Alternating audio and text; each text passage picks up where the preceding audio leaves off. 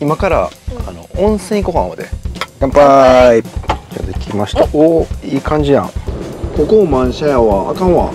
明日はいよいよリングガールやで。愛想笑いしてくれて。愛想笑いや。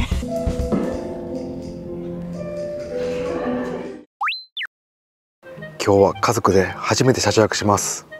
明日大阪市内である結婚式に家族で参加するためです。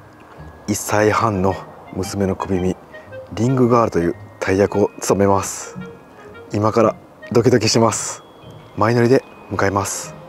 家族で車中泊するためにこうやってフルフラットにしたり、いろんなシミュレーションしてきました。このフルフラット、子供いたら使い勝手めっちゃいいと思うんですけど、少し心配があります。長時間このお座敷モードだったら足がしんどくならないか。この状態でのギャレンの使い心地、多分使いにくいんじゃないかなと思います。そして一番心配しているのが FF ヒーター、キャンピングカー専用の暖房なんですけど、今日寒くなるんでつけると思います。その時にですね、この熱出るところがここの下とここの下になります。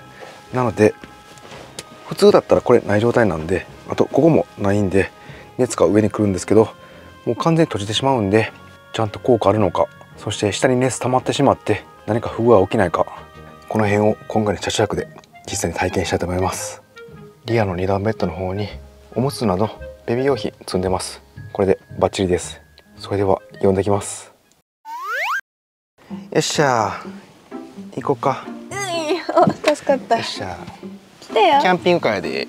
来たよ。よっしゃー。よっしゃ、自由にしてええで。よっしゃ、広いやろな。広いやろ。フルフラットやで。ご祝儀。ご祝儀すぐ出すやん。これでいけると思うね。あともう一個ここ。マットしたら完全フルフラットで、もう落ちようがない。ここだけかな。ここ俺座っとくわ。今回。あ、そうやな。やったらええな。バッテリーも充電してきたし、100%やからエアコンも使えるし、今から温泉行こうかなので。で、お風呂入って家族でな。俺の夢の中で子供と一緒にお風呂スーパー銭湯入るっていうのがちょっと夢の中あってんな。実現させようかなと思って。結構大変やけどいけんの。お、すごいやん。で温泉入ってもうそのまま車中泊するわ。お風呂上がりにそこでご飯食べれるから食べて、で晩酌だけここでして、でもう寝て朝早く出発って感じでしょうか。分かった。ちょっとね、明日の朝がもし早く起きれたら近く公園あるから、そこでちょっと遊んでから行ってもいいかなと思って。あ、いいな。解放する。そうやな。でその後は大役か。そうやで。超大役リングガール頑張ろうな。楽しみやな。楽しみ。ニコニコはニコニコ。愛想笑いしてくれて。愛想笑いや。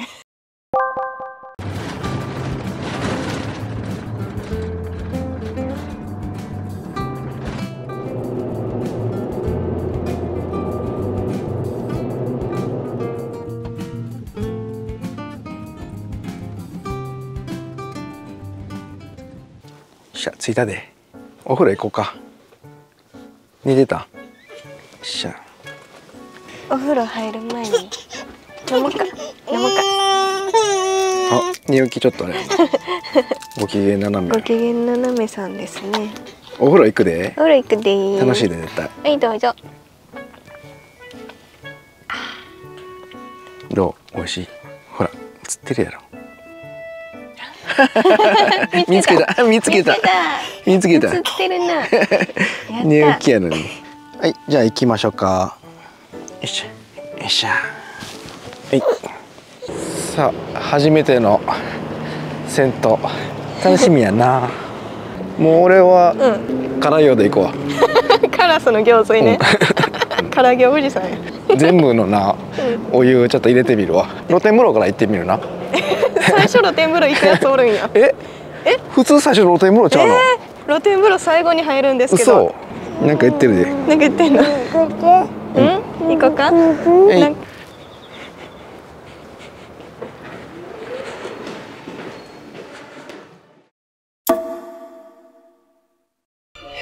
気持ちよかったな。よいしょ。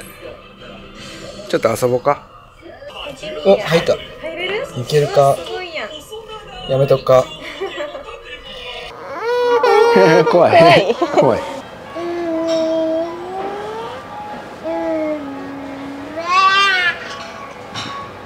かくれんぼしてんの？ここ漫画あるし、ええな。すごいな、天国やな、こんなん。何頼んだ？これアラビアータ。いいでしょ。美味しそうやな。あなたは？なんかいっぱいあるけど。これ枝豆と、これ冷ややっこ、だし巻きと、でこれなんか牛もつの唐揚げやって、こんなん。で今日もうちょっとまだ運転するからノンアルコールビール。えらい。で、おっさんの居酒屋セット完成しました。楽しんでくれ。はい、じゃあいただきます。いただきます。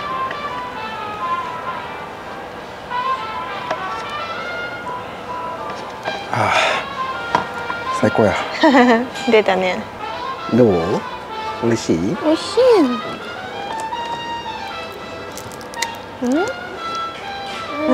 もぐもぐ。美味しいな。大きい口やな。な。美味しい。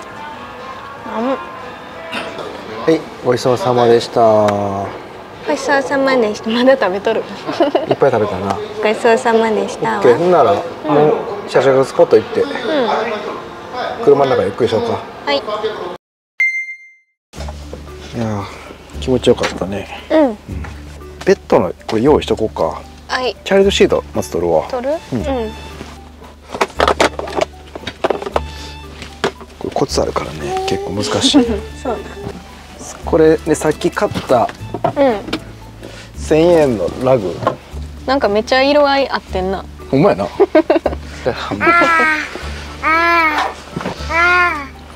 なんかやかましいやつおるな。お、ええ感じやん。ちょっともうちょっとあれやな。こう、引いて、そうそう。オッケー。じゃあ次テーブル。よっしゃ、ちょっと熱くない？いや、全然。自分だけやと思う。俺だけめっちゃ熱いねんけど。これ一人でやったら結構熱なんだよな。めっちゃおもろいねんけど。しゃあ。机出た。これで広なったな。なあ、ほんまや。はい、めっちゃええ感じや。じゃこれさっき100均で買ったクッション。これ座ってみる。ええやん。お、ええかも。おけつシート。よいしょ。あ、ええね。疲れたな。疲れた。ビール飲もうか。おつでした。めっちゃええ感じ。熱いわ。エコフローのパワーシステム AC スイッチオン。今 97% フルでほぼ充電してきたから。すごい。もうエアコン何もでも使えるわ。じゃあ冷蔵庫で冷やしてたビール飲もうか。チューハイやろ。じゃあ俺は今日は黒ビールと黒ラベル、これ半々で分かってるのも。またハーフ&ハーフ。これな、うまいね。ほんまかよ。はい、じゃあお疲れ様でした。はい、おつでした。はい、乾杯。お腹乾杯。笑ってるやん。あ、うまい。ほんま。おつまみあったっけ？チーズ買ってたと思うよ。どこにあるの？冷蔵庫。冷蔵庫。冷蔵庫や忘れてた。これ閉めちゃったね。ここな、冷蔵庫出すのな、めちゃくちゃめんどくさいね。これこうやって。マジ忘れとった。これ？あ、それお風呂での様子聞かしてよ。あ、そうやね。初め入ってな、もう全然歩かずにな。ずっと抱っこしてるの。あ、そう。ずっとな、周りの下見てな、もう一本動けへん。ずっと。可愛い。緊張したんかな。体洗った時もな、もう横に置いててんけどな、俺自分で洗う時にな、もうその時もずっとこうやって。どうしてるかなって心配やったら。だってもう途中で覗きに行こうかな思ったぐらい。タンクに水汲んできてるから歯磨きもここでできるから。あ、後でしよっか。夜もんでベランダよりトイレもあるから。ありがとう。じゃあさ、あ、食べた。じゃあさ、なんもないやん。あ、ほっぺた食べられた。いや、なんか気持ちよくなってきたな。お酒も入って、このままもう寝れんのええな。な、もう眠たい。な、もう9時過ぎたし、寝ようか。眠たそうやな。な。眠い。あくびしてる。布団だけ、敷きますわ。はい。あ、消えた。あれ、おらんくなった。消えた。わあ。わ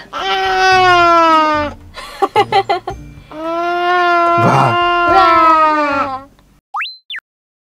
オッケー、じゃあテーブルまたしまおうか。はい。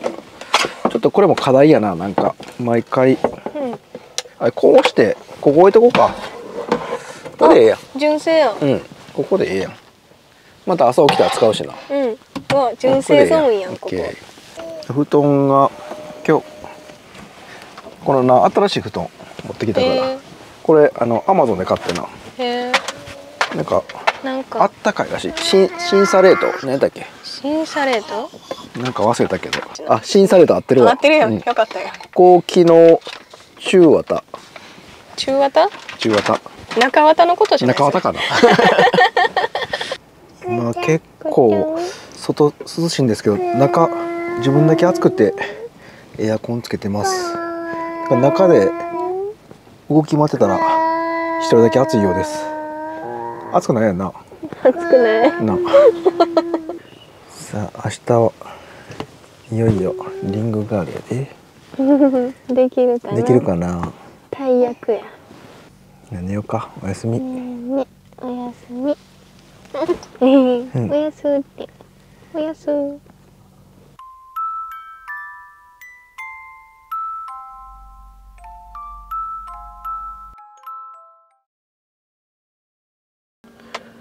おはようございます。昨日ちょっと寒くて途中起きたりしたんですけど、今気温が中が 23.6 度と日が昇ったらすごいちょうどいいです。 FF ヒーターをつけずにこの換気空気入れ替えて少し使用しました。あ、おはよう。起きた。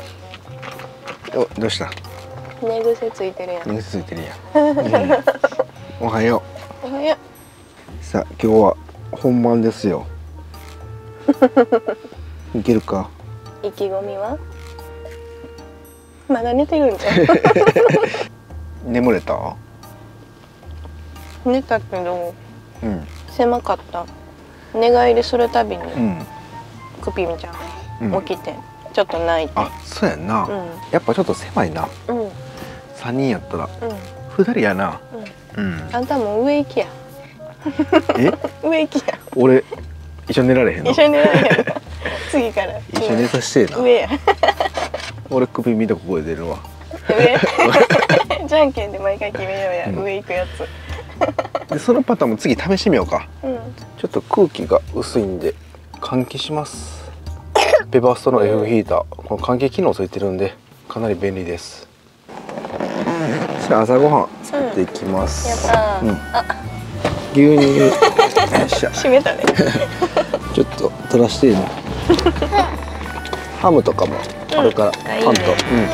そしたら今日はこのブルーのグリル、これでこのホットサンドメーカーみたいな感じでパン作っていくわ。でこれがじゃ入れようと思ってるのがこのロースハムで、このレタスとチェダーチーズ、あと目玉焼きを焼くわ。すごい。あとウインナーとかも買ったから、でもこれで焼いていくわ。ロースハム、これ2枚だけでいいんかな。これなんかあれじゃない、朝食って1枚しか使えへんからさ、確かに1枚だけのパックあったらめっちゃええな、安くてな。チーズみたいなな。そうそう、わかる。それめっちゃいい。それやったらもうロスなれへんしな。ロースハムだけにな。そうそう。やかましいわ。こんなんもう帰ろうか。じゃかましいわ。ここおれや。結婚式やぞ。もう今日決まったやろこれで。一人で帰っとけよ。これマフィンな、粉だらけやって。汚れるから取るわ。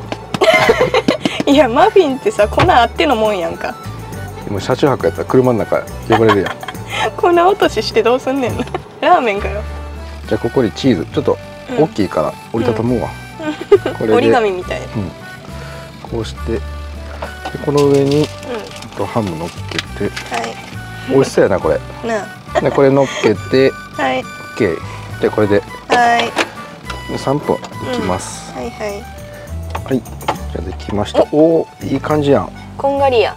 で次目玉焼きもこれで作れるから、この中入れて、このクッキングシート引いといたら、汚れもつけへんから。すごいね。これで2分間ぐらいいきます。はい。ちょうどできた。ええ感じ。半熟気味やな。これでいい？一番好きな感じ。で最後はこのウインナー。はい、やった。これのサイズもちょうどいいから、これ何本食べる？これ何本あんの？全部8本あるけど。じゃあ4本食べる。4本ずついきます？オッケー。純正。ちょうどやな。ちょうど入ったな。これ焼くためだけのものみたい。もうすぐご飯やな。なあ、嬉しいな。お箸それなそんな使えへんで。お箸置いてくれる？配膳してお箸置ける？おお、偉いやん。なあ、ありがとう、ありがとう。さあできたかな。おお、いい感じ。完成やな。はい、できました。できました。すごいね、豪華。完成しました。やったー。もうこんだけ出てきたら朝ええやん定食。ええやん。もうええやろ、こんだけ出てきたら朝。もうこれで。食べましょうか。はい、いただきます。はい、いただきます。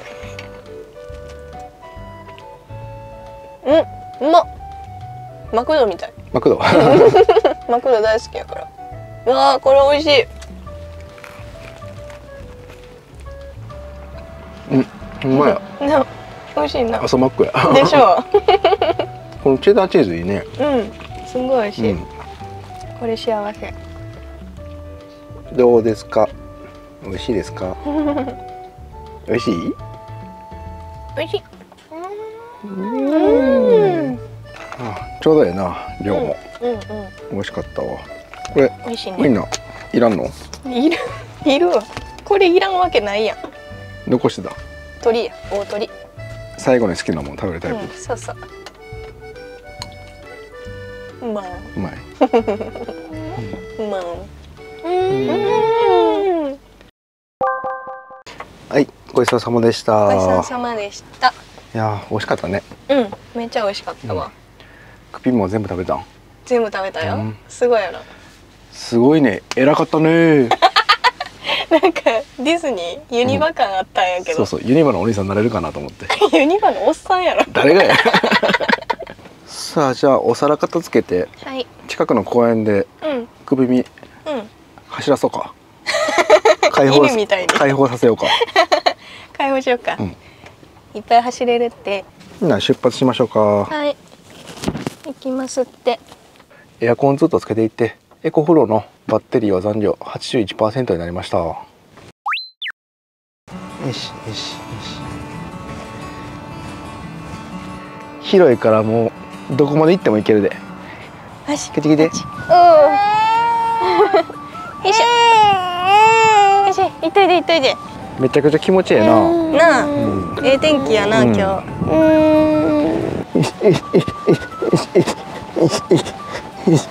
おいで。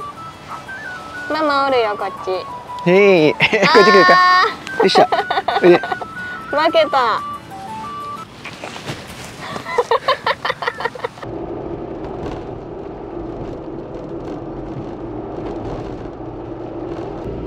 あ、ここ満車やな。あ、ここも満車やわ。あかんわ。今日この辺全部満車かもしれんな。はい、結局もうこの辺5、6個回ったんですけど全部満車やったんで、一旦降りてクピコとクピミ先行ってもらって、自分は他の駐車場を探してきます。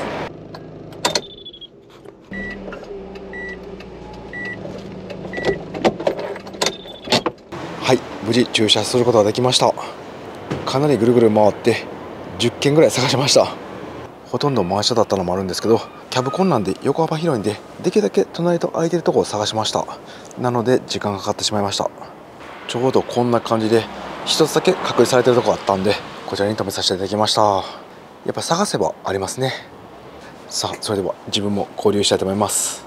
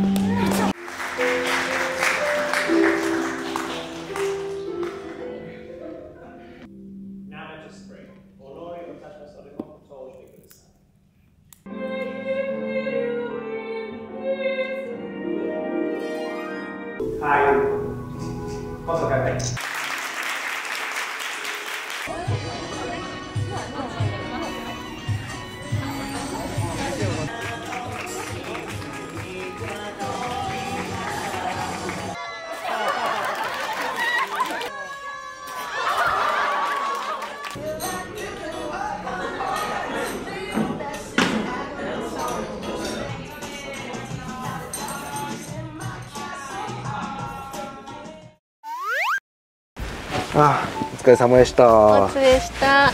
いや、疲れたな。わざとらしすぎて今の。なんで？ネクタイ緩める仕草かっこいいと思ってやったやろ。あ、ほんか。スーツかっこよかった。ほんま。恥ずかしいよ。さあ。終わったね。終わったな。リングアロも無事。いや、ほんま頑張った。お疲れ様でした。お疲れ様でした。寝そうやな。みんな可愛い可愛い言ってくれてな、よかったわ。ちゃんと自分で持ってさ、リハの時大泣きしててんて。らしいな。本番ではすごいちゃんと歩けて。